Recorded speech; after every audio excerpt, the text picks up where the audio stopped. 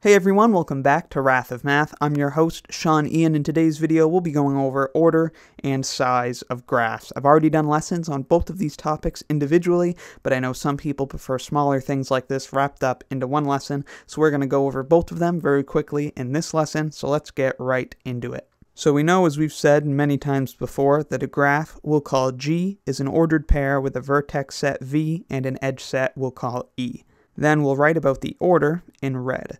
The order of a graph is the cardinality of the vertex set. That's the number of vertices in the graph. Then we'll write about the size in blue, and you might be able to guess that the size of the graph is the cardinality of the edge set. That's the number of edges in the graph.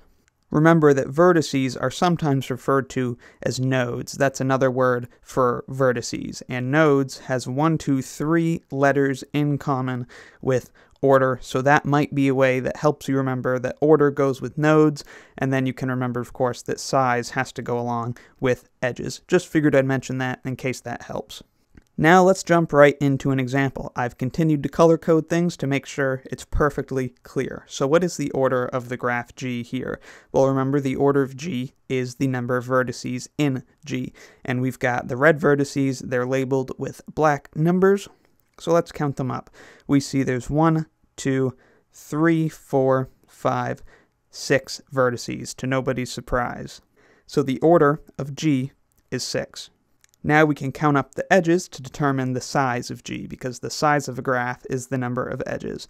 So we've got this edge from 1 to 2, so that's 1 edge, 2 edges, 3 edges, 4 edges, 5 edges, 6, 7, 8, and then 9. So the size of the graph G is 9 because there are 9 edges in the graph G.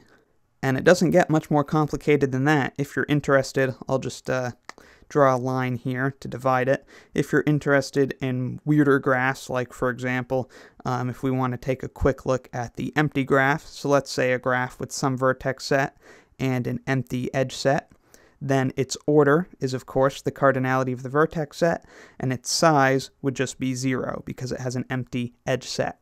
But it really doesn't get much more complicated than that, so just one more time before we go, here's the description of order and size one more time.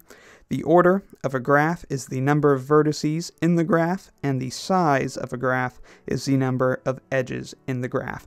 So that's all there is to it. So I hope this video helped you understand what order and size of graphs are. Let me know in the comments if you have any questions, need anything clarified, or have any other video requests. Thank you very much for watching. I'll see you next time, and be sure to subscribe for the swankiest math videos on the internet.